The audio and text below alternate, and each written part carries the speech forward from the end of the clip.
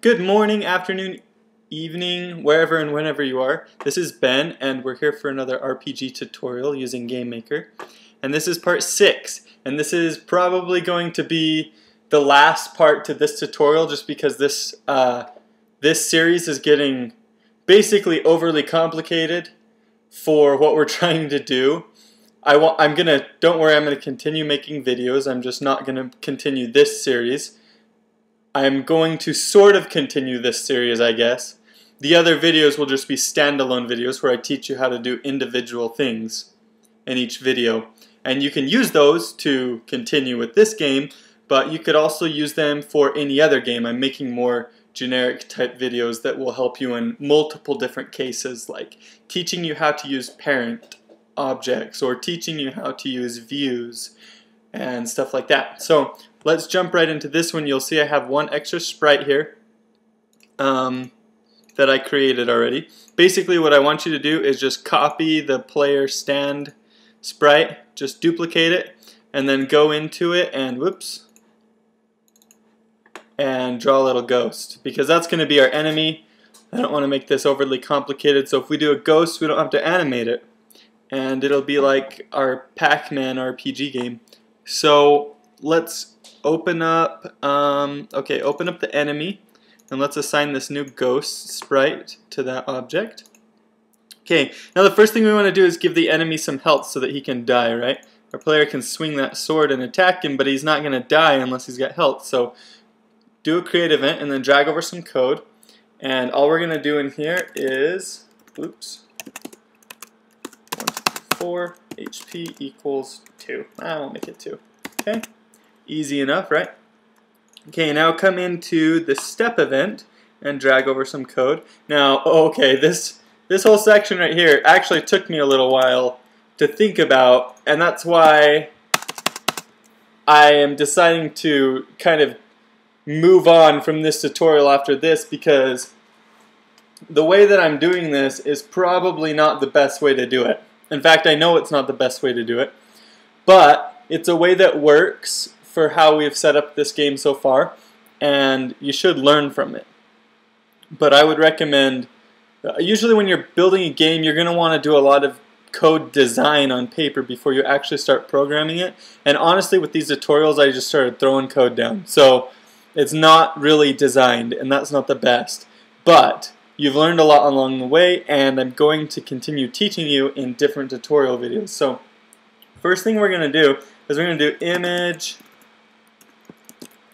alpha equals HP divided by 2. Basically what that does is it just, if you hit the ghost, it's going to get more and more transparent as it dies. That way, you know, you can tell that you've hit it, that it's low on health. So these ghosts are going to kind of fade away as they get lower on health. And we're going to do if HP is less than or equal to 0, instance destroy, parentheses. So that all that does is checks if the ghost's HP is less than or equal to 0, and if it is, then it destroys that ghost. The next thing we're going to do is, let's do if instance exists object player. Okay, this is a huge block of code. 1, 2, 3, 4. If x is less than or equal to object player.x, and 1, 2, 3, 4. Image x scale equals 1, else image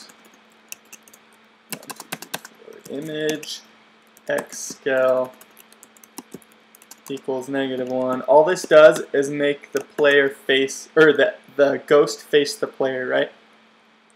Okay, then after that we're going to do if distance to point object player.x, comma object player.y, comma x, comma y.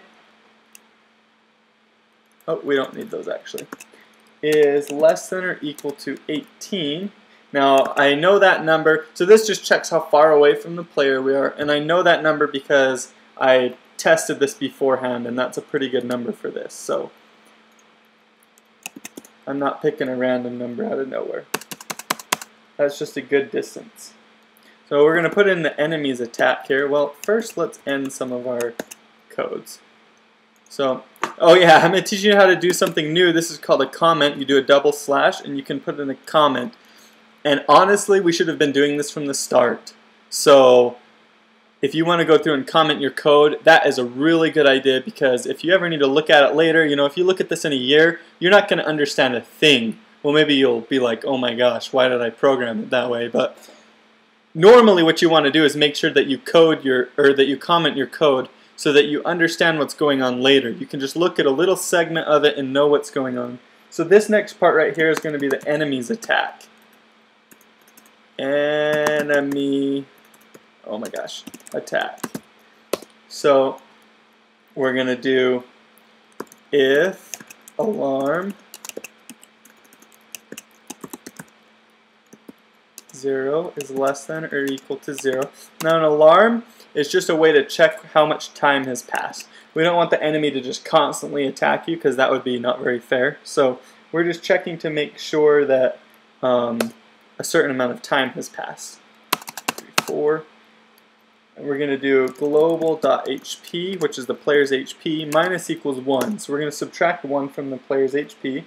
Motion set point direction let's see, object player.x, object player.y, x, y, 4, alarm 0 equals 30, and come back.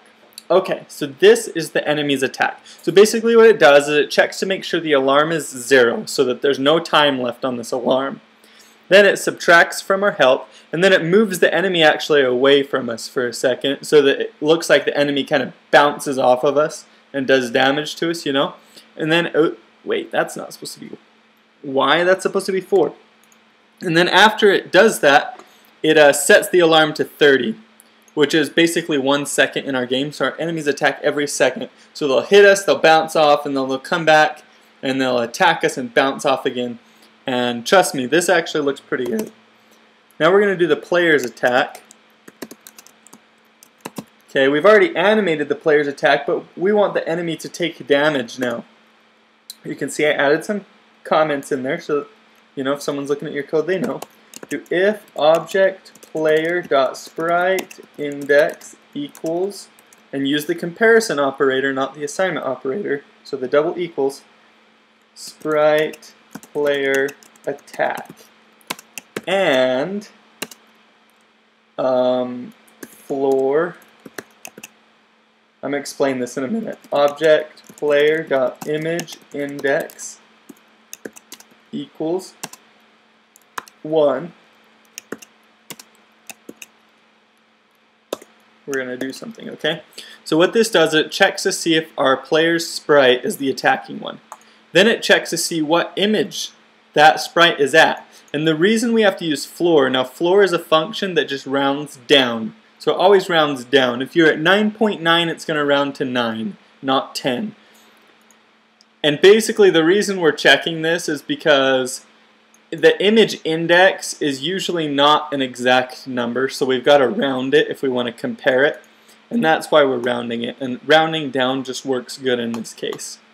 But basically, if you want to know just the logic behind this, we're just comparing the player's image index, so that just is what image the animation is at, to a 1, to see that's actually the second image, because the first one is 0, right?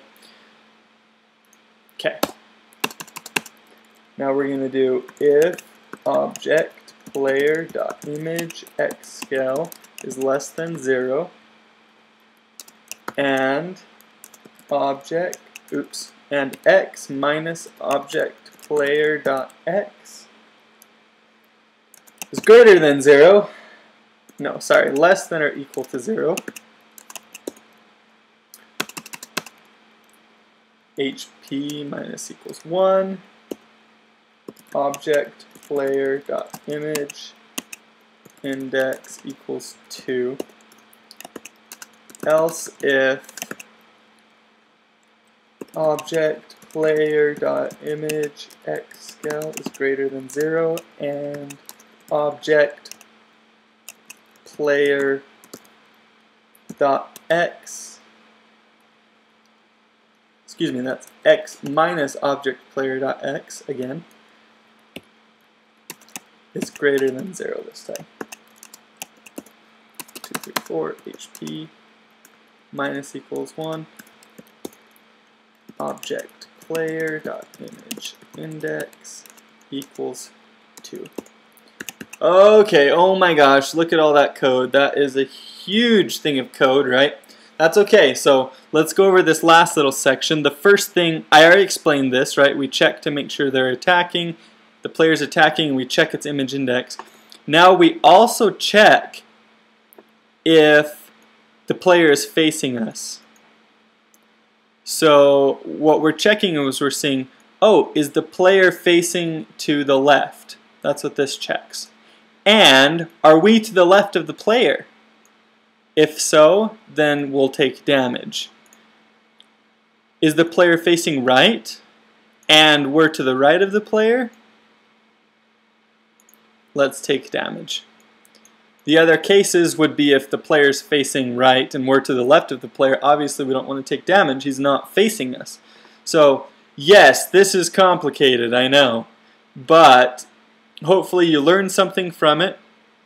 And this will work. So let's go into our object here. We need to actually add that alarm that we're using. So do add event alarm 0. Now what I usually do inside here is I just add a code